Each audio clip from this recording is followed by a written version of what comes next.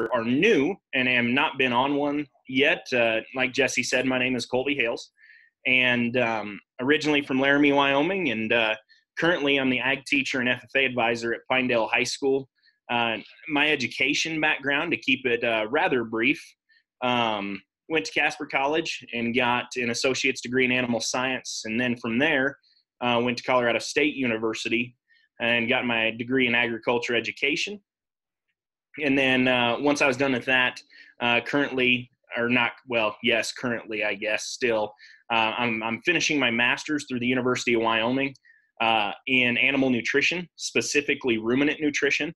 And so tonight, hopefully, will be kind of fun. I nerd out over ruminant nutrition. I think ruminants are the coolest beasts known to mankind. And so hopefully I can portray that with what we go over tonight. So it should be a pretty good little lecture here tonight. And I guess really quick, just before you dive in, I will be recording this session and putting it on my YouTube channel like I've done with the previous 3 sessions. And those 3 out of, I guess the other 3 should be available now. I'm still adding the closed captioning on the last one there, but this one should be up tomorrow. And if you guys would like me to email you those links, put your email in the chat box and I can go ahead and do that. Also, along the same notes, if you guys have questions throughout this presentation, please feel free to ask them. Colby's always been a very interactive teacher, and he really thrives well off of questions. So if you have questions during the session, please put them through the chat box. Sometimes it gets a little hard if we're unmuting and asking questions verbally, but we would love to hear what questions you do have. So please utilize that chat box as much as you want. And I guess, on that same note, again, if you guys wouldn't mind, just for my purpose, as far as my reporting for CSU goes, if you guys wouldn't mind saying where you're from and also how many people are watching under each name, just so I can have an idea numerically how many people we're reaching and how far out we are going with this with these sessions. So I guess past that, Colby, the floor is yours and take it away. Awesome. Well, I will share my PowerPoint here. All right. And so before I start, I will put this up here too. You'll notice I have my personal contact information up there. Feel free to give me a call or shoot me a text or an email.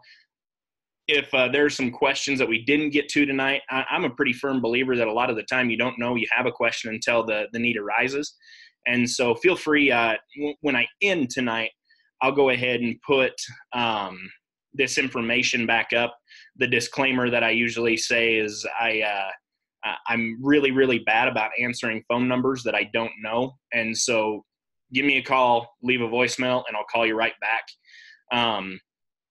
And so, yeah, like I said, I'll put that up there at the end. If throughout anytime you're feeding anything, you can contact me.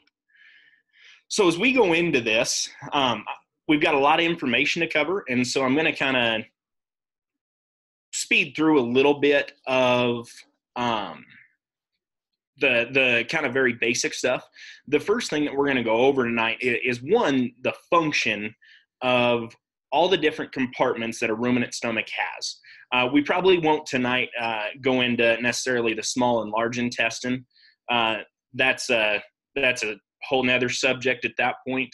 We'll chat about it just briefly, but for these next couple slides, that's what we're going to talk about, is more so the function and some of the things that happen within each of these compartments of the ruminant stomach.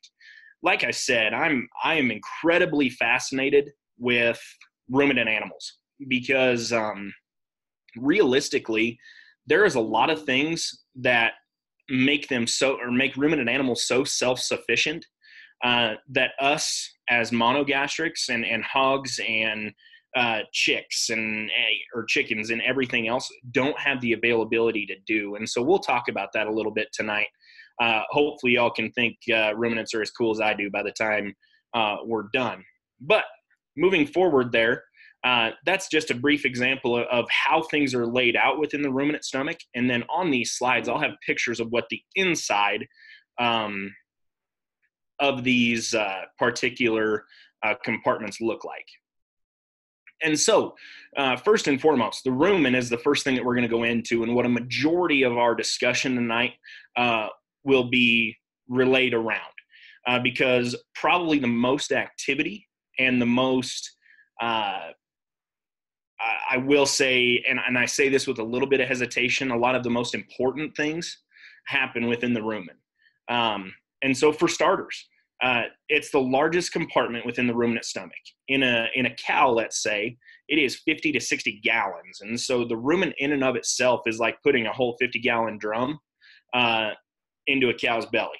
And that's a mature cow. It's a gigantic compartment. And then on top of it, what's really interesting is if you look at that top picture, those are we call them finger-like projections, the villi, that surround the rumen. And so what those do is actually increase the surface area of the rumen for absorption. And so what the rumen does is there are a ton of little bugs in there, and we'll kind of talk about that a little bit later, a ton of little bugs that have different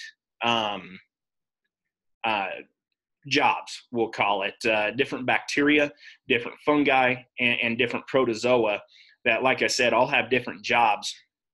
And within there, that's an area of fermentation. And so for those of you that have ever had a cow or a sheep or a goat bloat, it's a ruminal bloat 9.9 times out of 10, because as you ferment, it releases gas. And so that's where bloat comes from. And then as well, each of those little bugs, those bacteria, fungi, and protozoa all serve a very important role in making volatile fatty acids. And so volatile fatty acids are incredibly important for body function. And so there's 3 volatile fatty acids that we'll talk about, and that's propionate, butyrate, and acetate. And so one of the more important ones is propionate. And so propionate actually serves a pretty vital role in gluconeogenesis. And we talked about that a little bit in the monogastric section of the making of new glucose, which actually helps with the energy in these ruminant animals, and then as well, like I said, just bodily function to occur. And so pretty fascinating things that happen within the rumen. We're going to get into that just a little bit later. These are going to be kind of basic overview type things of what each of these compartments do. The rumen has the most active, interesting things that happen. And so we move into the reticulum. And so I guess you might also hear, I forgot to mention this on the last slide, but the rumen is also known as the paunch. I talk about fermentation, and I talk about volatile fatty acid synthesis and absorption. It's also just a storage unit. It's at 50 to 60 gallons, gigantic vat for storage. But like I said, they call it the punch. And so once we move into the reticulum, we call this the honeycomb compartment. And so the interesting thing is theoretically, the rumen and the reticulum kind of, in a way, are one compartment. In short, we call it the ruminoreticulum. There's just a small tissue that separates the rumen from the reticulum. And so not a whole lot of separation factor there. I kind of call it like a chain link fence is about all it is, not that hard to jump over. The purpose of the reticulum is kind of what I would say a protective compartment. As you can see with those honeycomb features, that's a pretty good place to catch things that we do not want passing through the rest of the digestive system. And so for those of you that have heard about hardware disease, let's say a cow, a goat, a sheep, whatever, happens to eat a nail or anything like that. the purpose of the reticulum is actually to end up catching that. And there's a lot of mechanisms that you can do to stop hardware disease. One of which is you can put a magnet bolus down them, and that magnet bolus will actually reside there within the reticulum and catch all those metal particles. The issue, obviously, with, let's just say, swallowing a nail, we run very, very big risk of that nail poking through the ruminal wall. And that obviously is a pretty big issue. That's actually how we end up a pretty good way to kill cows, essentially. But that's what essentially the reticulum does, is its main purpose is kind of as a protective compartment, if you will. Then we get to the omasum, and this is what we call the mini plies, and you can see how all those kind of fold together. There's a lot of plies within the omasum, and so when it's whole, it's actually a very round kind of globe-shaped compartment. That is one site. Actually, it's the only site within the stomach itself that absorbs water. And so as cattle drink water, that is one site. It's not the major site. That's actually part of the small intestine that absorbs a majority of the water. And then further back, even into the large intestine, absorbs just a small amount of water as well. And then in addition to that, it's just, again, another further place to break down some feedstuffs into smaller particle sizes before moving on. Yeah, exactly. It's just, it's further breakdown for that. And one thing, actually, that reminds me of another, this is a little bit of, I'll call it kind of anecdotal information here. But kind of one of the interesting things about why ruminants are the way they are, you notice ruminants chew their cud. And so the purpose of that is they will actually regurgitate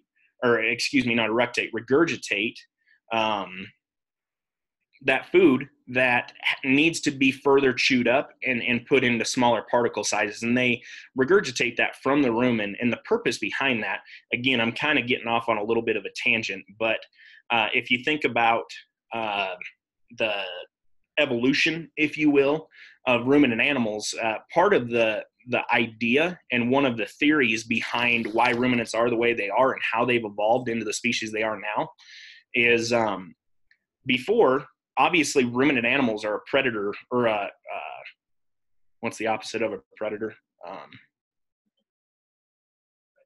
Prey. There we go. Prey.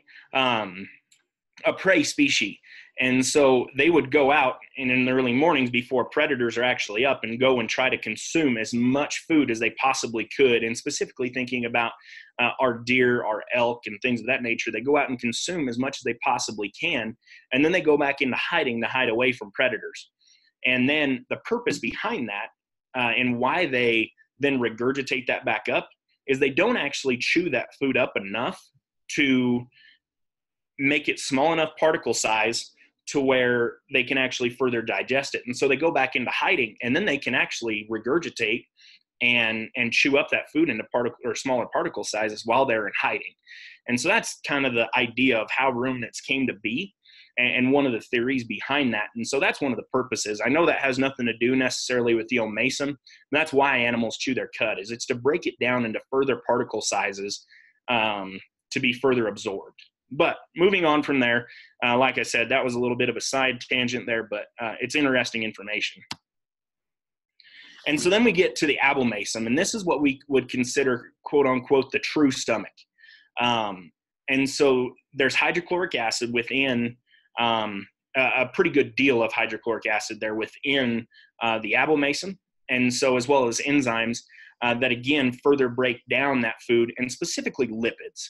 Lipids and fats is what hydrochloric acid will actually turn into more of a detergent factor. And again, it is the final stage before entering the small intestine. So again, hopefully we have enough breakdown of those foodstuffs to where we get into the small intestine where the majority of nutrient absorption happens. The small intestine is where a lot of nutrient absorption actually occurs. So those are the functions of each of those compartments. And so we'll kind of go in, whoa, that's, it's not good. Well, a couple of my slides seem to not necessarily be there. That's okay, because we'll get into some feeding examples here in just a little bit, in regards to what was going to be on those slides. So it ends up being okay. You just won't necessarily have a visual. I'll talk more so about it, but luckily it's recorded, so you can go back to it if you want to go and look at some things. We talked about protein and fat requirements, or energy requirements more so on our last slide, or on our on Monday's session. And so today we're going to dive a little bit more into more of the complex things of mineral and vitamin requirements of cattle, sheep, and goats. Minerals are incredibly fascinating, and I'm going to try to keep it fairly brief tonight on minerals, because if you want to know everything there is to know about minerals, probably a PhD plus 20 years in the field of fully understanding everything there is to know about minerals, because minerals work together in such a complex and really, really neat way. And so tonight we'll more so just talk about mineral requirements. And so if you notice, I have macro and micro mineral requirements. Micro, another word that we can say, is trace minerals. Again, I'm going to go back to saying that minerals are so important because they serve a gigantic role to a ruminant animal. They serve as, a lot of the time, as a coenzyme to make certain metabolic pathways occur and happen and go to full term. And then as well, they also serve as catabolists to also start a lot of these different processes. And so for those of you who may not be as familiar with micro and macro mineral requirements, macro doesn't necessarily mean they're more important. They're just needed in a greater quantity. So our calcium or magnesium, phosphorus, potassium, sodium, and sulfur, they're needed in a greater quantity to the animal. Micro minerals, however, like I said, not less important. They're just needed in a smaller amount. And so that's talking about cobalt, iron, copper, iodine, manganese, selenium, and zinc. Those are the primary ones that are required for cattle. And so the main thing that we can look at, and especially for those of you who are just feeding show steer projects, show heifer projects, things of that nature, we're going to look primarily at the growing and finishing cattle column. For those of you that raise cattle and have bred cows, hopefully these charts can serve a pretty valuable service to you, because it's pretty darn important to keep minerals right in our breeding cattle as well. There's actually a very, very strong correlation behind mineral supplementation and reproductive soundness. And so hopefully those can be of interest. Like I said, I'm going to focus more so on the growing and finishing cattle. I would imagine that most of us at this point are worried about feeding our show steers and our show heifers. And so if we look at that, our mineral requirements, I guess I'm kind of debating on where I want to go with this necessarily. I'm not going to go into too much depth as per why those requirements are the way they are. Like I said, that'll take quite a bit of time.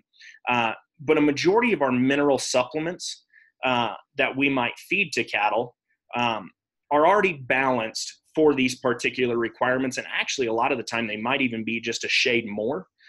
The issue becomes is if we start supplementing a lot of these minerals, which is not necessarily a bad idea. I actually always encourage, even if you're feeding a show feed, specifically to cattle.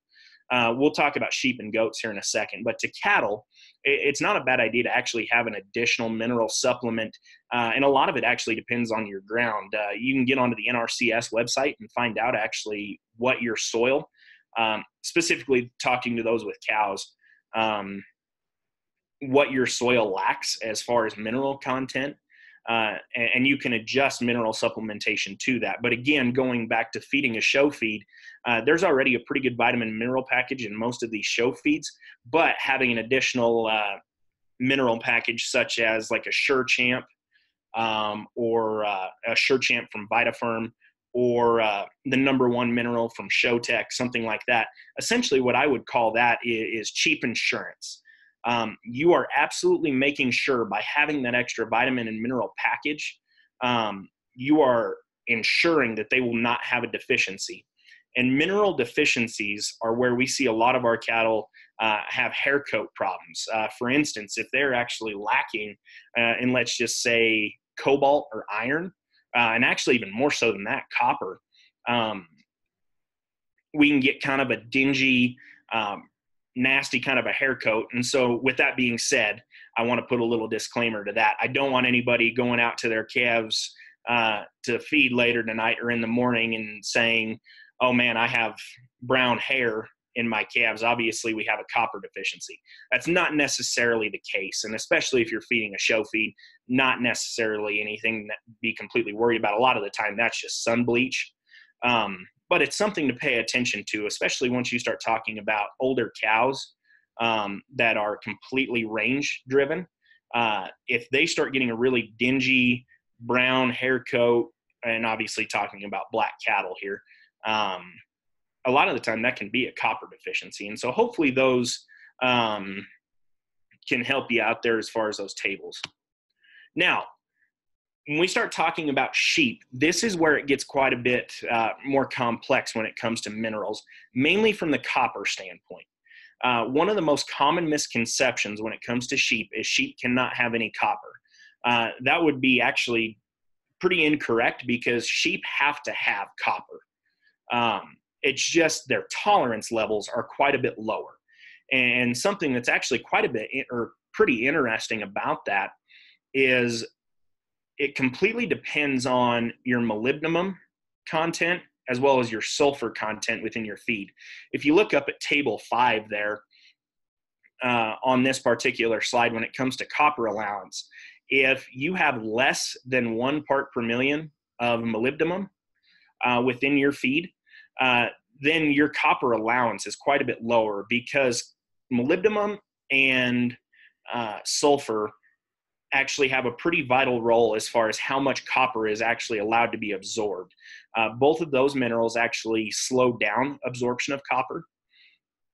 And so if you notice again there, if it's above 3 parts per million of molybdenum, then your copper allowance is quite a bit higher, and copper requirement is actually quite a bit higher, so they meet their actual needs. Some of the things that we can talk about as far as deficiencies of copper when it relates to sheep, especially, I don't know how many people might be in it for or be raising sheep for wool production, but copper is very, very important to wool production.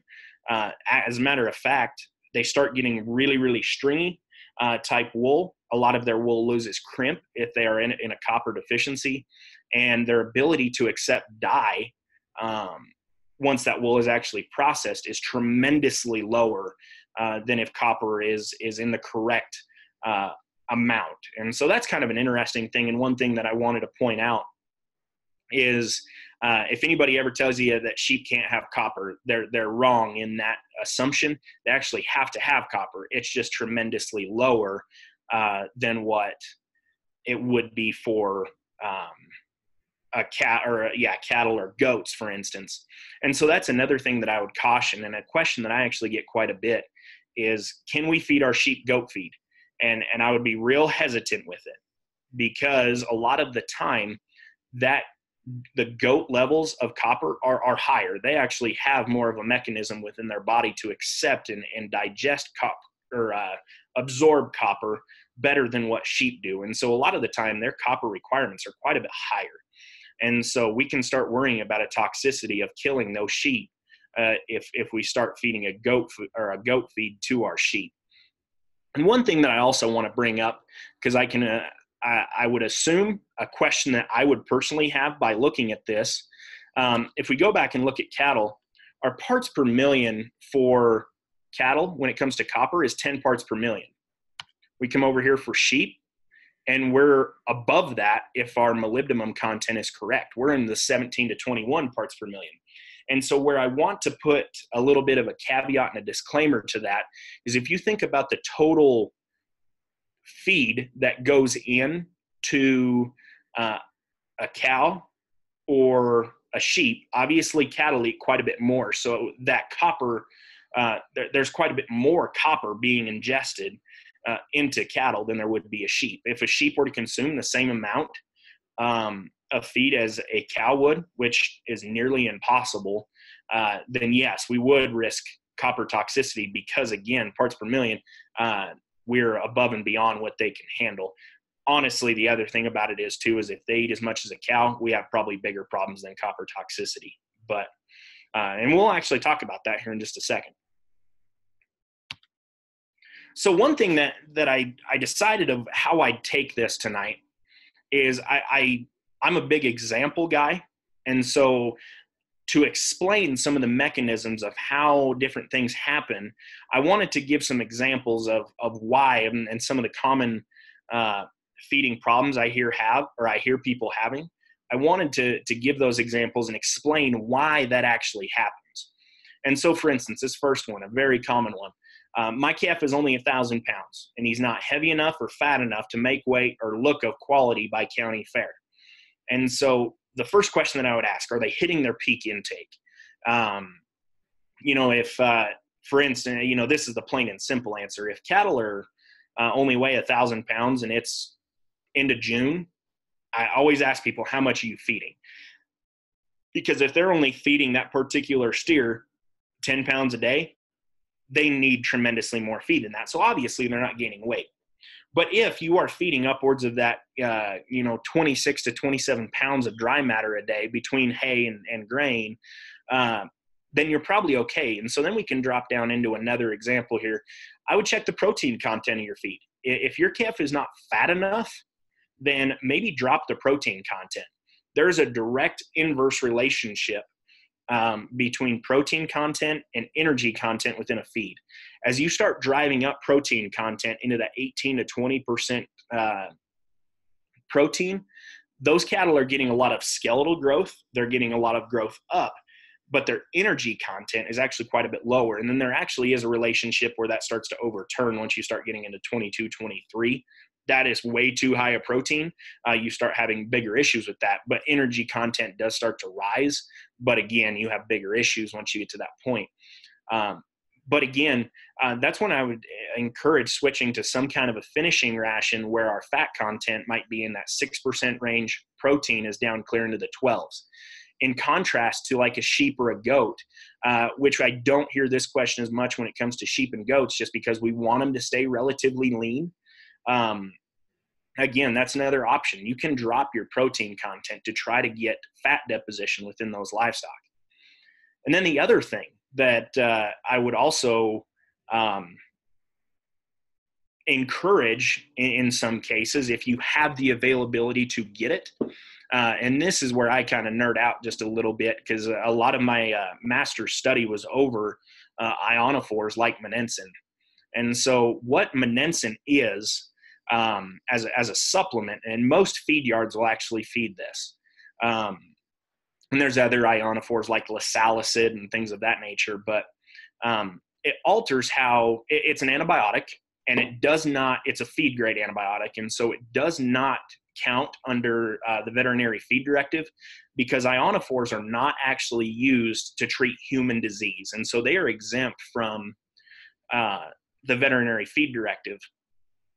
But how they work is originally monensin was used as a coccidiostat, eliminate coccidiosis, and obviously it still does that.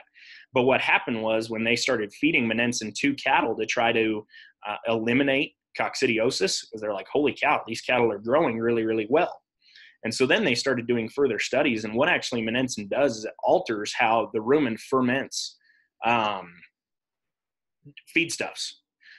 It actually makes them quite a bit more efficient at digesting carbohydrates and starches. And so you get quite a bit better gain out of those cattle when feeding an ionophore. And actually, the other thing that you'll notice too, through feeding an ionophore, and I'm not saying this for everybody, but if you're in a pinch and trying to gain weight, it's a good option. But another benefit is it's actually a pretty good way to reduce the instance of bloat, because what it does is it actually turns cattle more into what I would deem a snacker. They won't have they don't just go to feed as hard as they normally would, but they'd actually eat more over the course of a day, because they ingest that feed a little slower, and then that reduces the incidence of bloat. There's not quite as much starch and essentially acid, because that's what starch ends up coming into, and we can get into that here in just a little bit as well.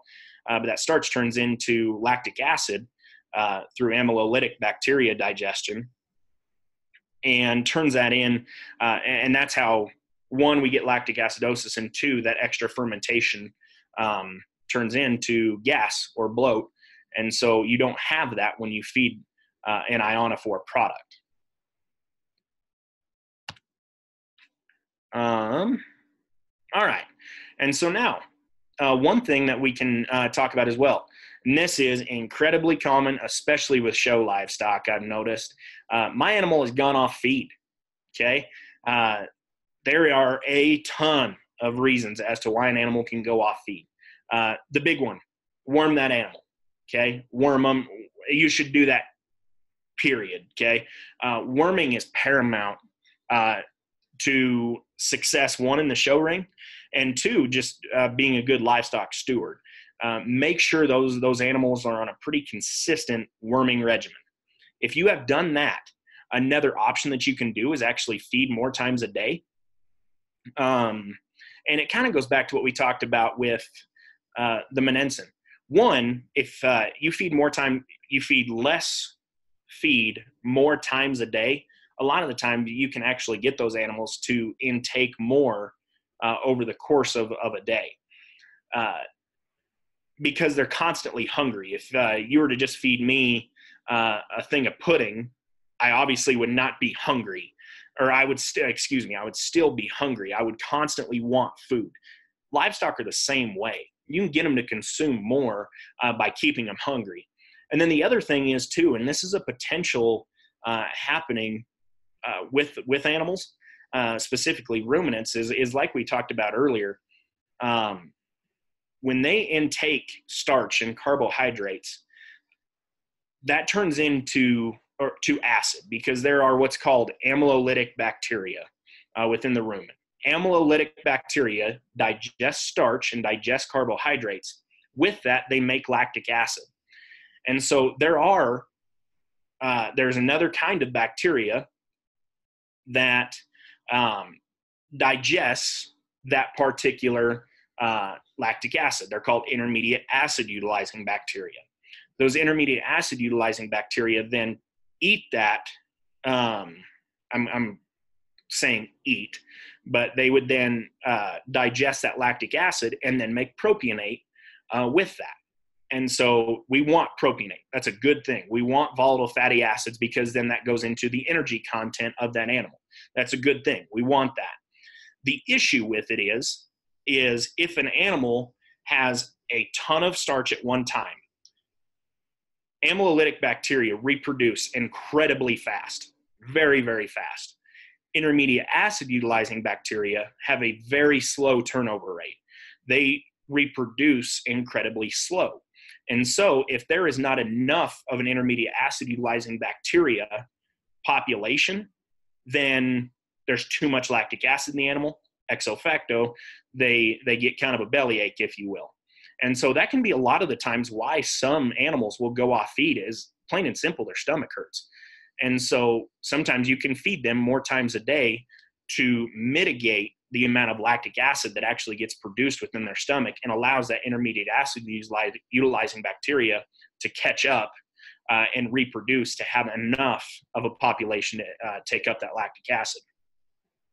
The other thing that you can do, and I know this is a little bit of, it seems a little funky. It doesn't seem like it makes sense, but increase hay intake. Ruminant animals have to have hay. And the reason that ruminants can digest hay and grasses and things of that nature, as opposed to what necessarily us or monogastrics do. Is, I'm going to go back to bacteria here. They have a population within their gut of bacteria called cellulolytic bacteria that digests cellulose,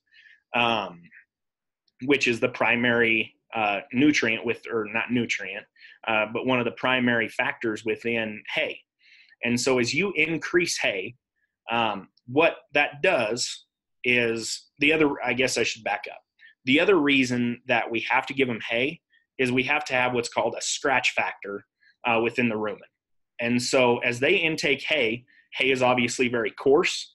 And what it does is basically, for lack of better terms, kind of tickles the rumen. And when it tickles the rumen, that rumen contracts, okay? And so as it's contracting, that's moving that feed stuff around, okay? And one, breaking it up into further feed particles, one, further digesting that particular feed stuff. And then on top of it, as we talked about earlier with carbohydrates producing acid, if you remember back to that original picture, we have those finger-like projections. Acid can actually get caught underneath of some of those finger-like projections, and it sits and just ferments and actually can have the potential of burning through the rumen, if you've ever heard of ruminal ulcers. And so that's part of the issue. And why animals need hay is if they do not have a large enough hay intake, they're not getting enough scratch factor, and that rumen is not contracting to get those feedstuffs moving around and not sitting on that ruminal wall and kind of just burning away.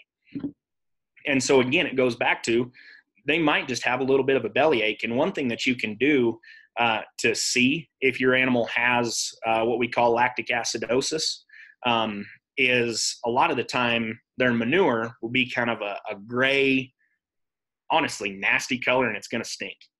And so if they start having really kind of runny or very gray colored scours, then lactic acidosis is probably a pretty good idea. And if you do undergo lactic acidosis, which is actually pretty common with a lot of our show livestock, because we are having such an abundance of concentrated diets or concentrate-based diets, that you can, I would take them off feed and then increase hay intake, let their gut get back up into what I would deem as normal, and then you can start introducing grain back slowly. And then the other thing, two more things in relation to this. This is actually a pretty complex issue here, but vitamin ideas that you can have.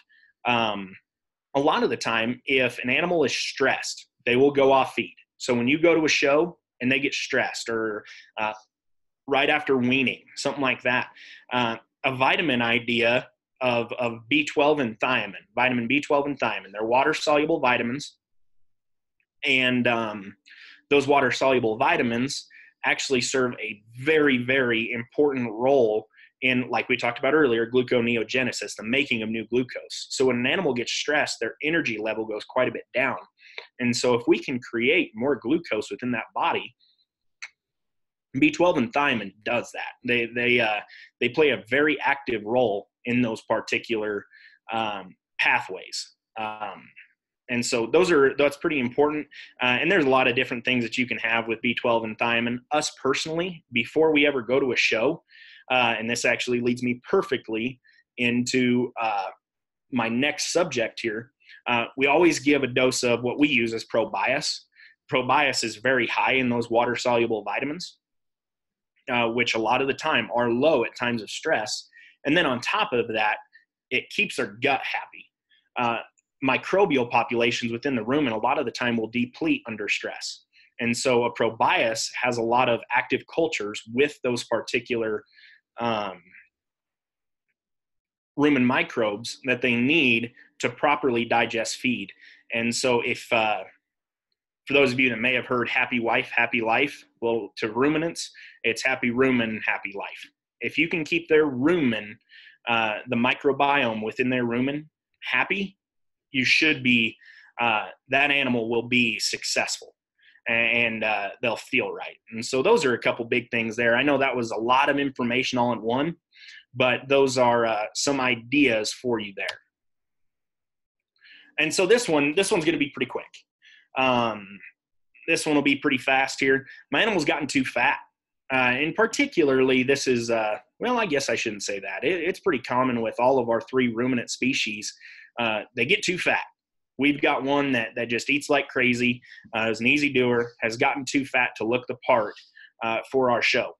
One, if you're starting to notice one get too fat, increase your protein content is one thing that you can do.